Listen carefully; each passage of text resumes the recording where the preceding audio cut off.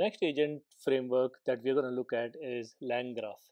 Now, LangGraph is a specialized framework within the LangChain ecosystem that focuses on building and managing stateful multi-agent applications using large language models (LLMs). Its key purpose is to orchestrate complex workflows where multiple agents can collaborate or work independently to achieve specific tasks. Unlike simpler agent frameworks, LangGraph allows for more control and flexibility, making it suitable for applications where agents need to manage complex decision making processes, incorporate human feedback, or handle various domain specific tasks. Some of the key features of LangGraph include cyclic and branching workflows. LangGraph supports loops and conditional paths, allowing agents to revisit previous states or adjust their behavior based on new data, making it ideal for complex problem solving or continuous tasks. Persistence and state management. It automatically saves the state of the agent's work, enabling features like error recovery, resuming tasks, and even time travel where you can edit past actions. Human in the loop. This feature allows agents to wait for human approval before proceeding, giving businesses control over critical decisions. Then we have integration with LangChain and LangSmith. While LangGraph operates independently, it integrates well with LangChain for LLM orchestration and LangSmith for performance monitoring. Streaming support. LangGraph supports streaming outputs, making it suitable for real time interactions such as chatbot conversations or dynamic data processing. And finally, the multi agent and hierarchical systems. It allows for creating teams of agents where each agent performs specific tasks or collaborates with others, with some agents managing or supervising others. Let's look at LangCloud and example use case of LangGraph.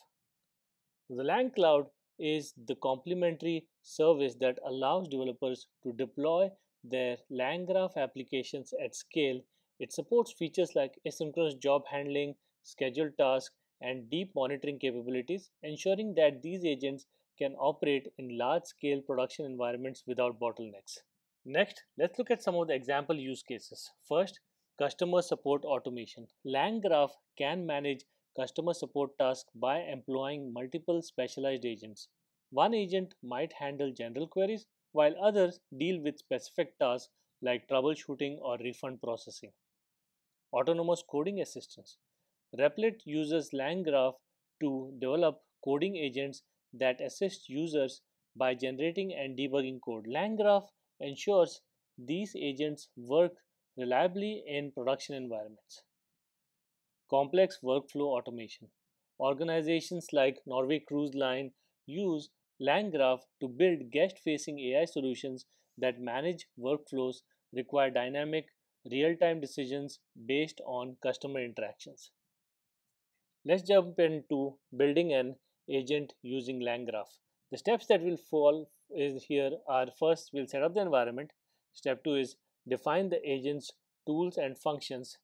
Step 3 is create the agent logic. Step 4 will build the graph. Step 5, add persistence. Step 6, invoke the agent. Step 7, extend with multi-agent or complex workflows. And step 8 is deploy. Let's get started. Step 1, set up the environment. First, we need to install the necessary packages and configure our environment. So let's open terminal, increase the size, and here I'm going to say let's create an environment. I'm going to go to my desktop and I will create Python -m v virtual environment, and I'll call it LangGraph,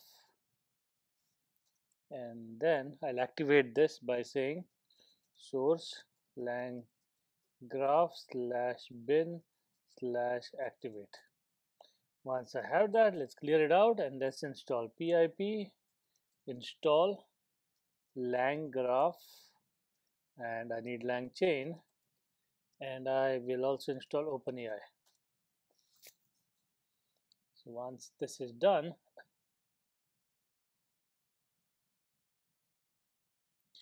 I will also make sure, let me clear it, export OpenAI underscore API underscore key equal to, you add your OpenAI key here. So I'll probably add mine here, and then let's say my API key, press enter.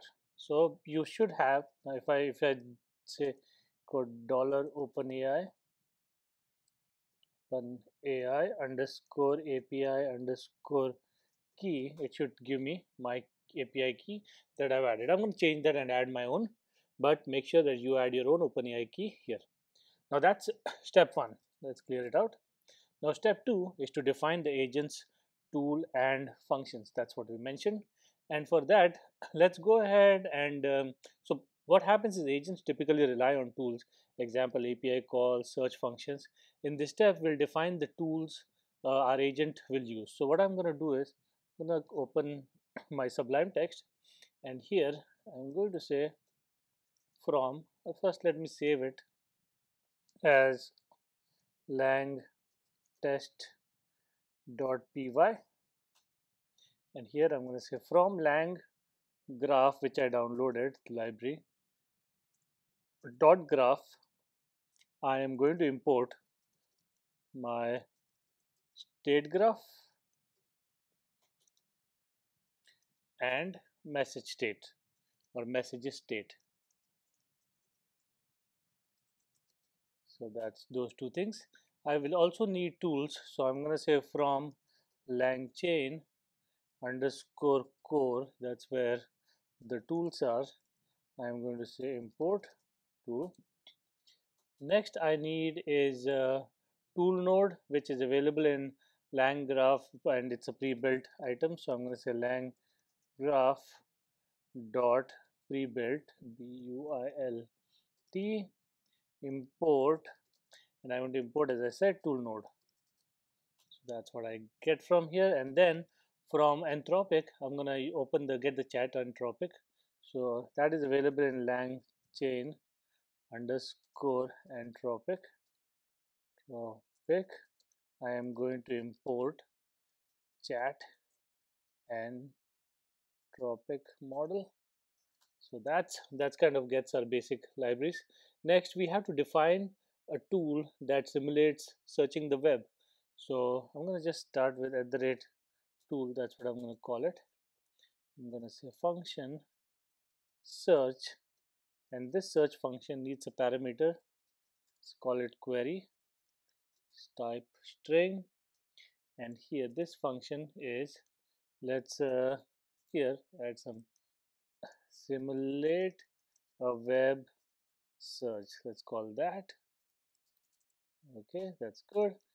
Next I am going to say if, that's for example whether in query dot convert it into lower case, then in this case return, I will just say it is sunny, and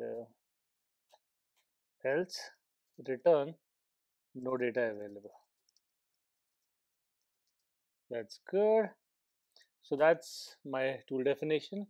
Now below it I'll say tools equal to search, and tool node equal to tool node pass tools to it. So that kind of defines a tool that simulates searching the web. Next step is, so this kind of completes our step 2, which is defining the agent's tools and functions. Next, let's create the agent logic. Now you need to set up how your agent interacts with the environment. This could include calling models and defining conditional logic for decision making. So let's define the model the agent will use. So I'm going to go back here, and here I'm going to say model equal to the one that we downloaded, chat Anthropic, and model I will say equal to, I will use Claude, and I think it goes like this, Claude 3.5. So the version of the mod, and Sonnet is If I'm not, let's see, let me look at my 202, 406, 20, that's the one. And then I probably have to say temperature, how hot I want it to be, and I will say it's 0. And I'm going to say bind this to tools, bind tools, that's the function, and pass tools to it. So that will define the model the agent will use. Now next thing is defining the function that calls the model. So I am going to call it call model, and it takes a parameter state, which is message state. And this function, I am going to create a variable messages equal to state. From state itself, I will take the parameter messages, and then response equal to model dot I will invoke based on these messages. That's how you do it. And then I'll return it. I'll say return messages.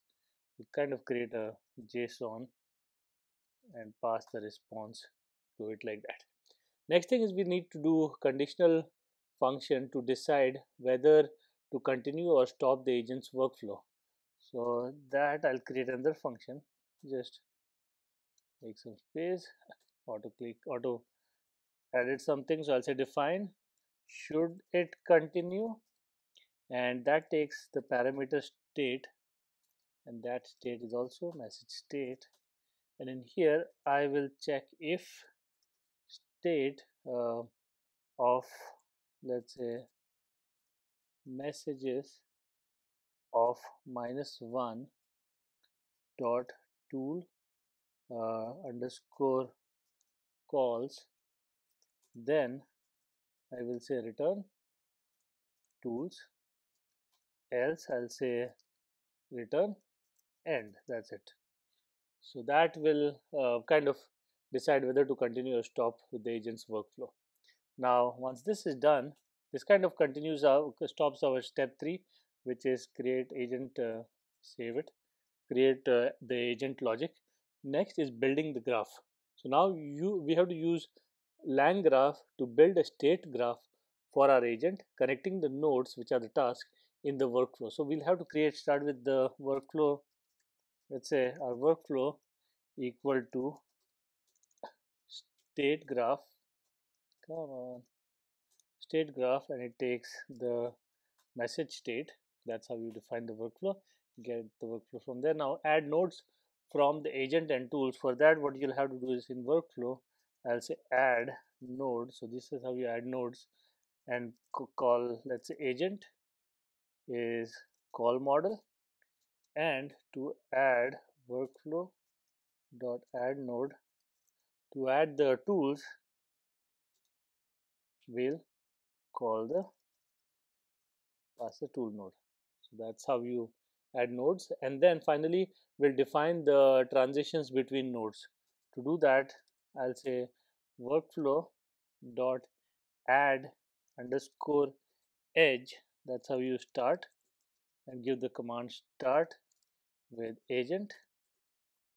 And then this is start with the agent, and next one is workflow, I think, dot add underscore conditional edges. It depends. So I'll say agent and should I continue. So this will check if we need to continue. And next one is add edge, and this is for the tools. So I'll say tools comma agent, and this after using a tool go back to the agent. So that's what I'm saying here. So that kind of completes our step 4, which is build the graph. Now add perspective. Now this is add persistence, sorry, add persistence is optional. You can add a memory saver to ensure the agent state is kind of preserved between execution. This is useful for long running tasks or tasks involving human interaction. So for this you'll probably need another library. I'll say from LangGraph uh, dot checkpoint. That's what we'll use, dot memory, because that checkpoint is what has the memory library. And I'm going to say import. From this, I'll import the memory saver. So this is one of the method that is available in there. Now I need to initialize the memory saver. So I am going to do it. Let's put it here somewhere. I'm going to say checkpoint ter equal to memory saver, and then so this is initializing the memory saver. Now to compile the graph into a runnable application, we'll say app equal to workflow dot compile and pass the check pointer equal to check pointer. So let's actually, since we're taking workflow, I'm going to go at the bottom here. So this will make sure that between executions it will save the states, and if it has more options, it will probably make sure the states are saved. So the next step in this particular building or LangGraph is invoking the agent. Now with the graph compiled, you can now invoke the agent with a user query and observe how it responds. So for that, I need something from LangChain core dot messages. What I need is I need to import something called as human message. Now we need to start a conversation with the agent. So I'm going to go at the bottom and I'm going to say final state equal to app dot invoke. That's how you invoke this particular app. And here inside this, I'll say messages.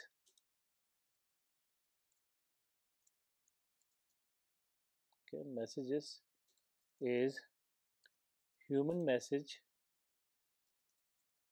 content equal to what is the, let's say, what is the weather today.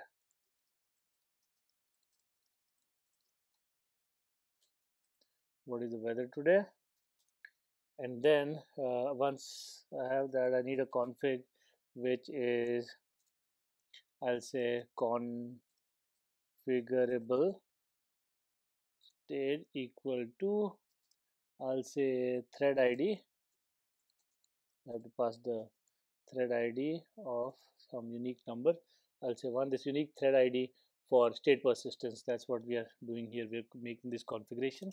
And finally, let's print the final state in here and say messages of -1 dot content. So that will print the response from the agent. So that's it. That kind of covers our step 6. And now step 7, which is to extend the multi-agent or complex workflows. Now LangGraph supports multiple agent designs, allowing you to connect multiple agents in a hierarchical or collaborative manner. You can further extend your graph to include multiple agents or integrate more complex conditional logic, such as waiting for human input before proceeding with tasks. Anyway, the additional features include human in the loop, where LangGraph allows you to pause execution and request human approval for specific action before the agent continues. Also, a state management, where LangGraph's persistence feature ensure you can pause and resume workflows, making it suitable for applications requiring long-running tasks or human collaboration. And finally, the step 8 is to deploy. Like for scaling, LangGraph Cloud enables easy deployment of agents with features like task scheduling and monitoring. With tools like LangGraph Studio, you can debug and monitor your agent's performance in real time. So that kind of concludes our LangGraph uh, framework, where we learned that LangGraph provides a flexible and powerful framework for building AI agents with sophisticated workflows. By following the steps above, or whatever we did, by following these steps, you can create an agent that uses tools, calls models, handles decision dynamically, and persists state across executions. Now, if you have any questions on this or you had any issues with this, let me know in the comments and I'll get back to you. Thank you.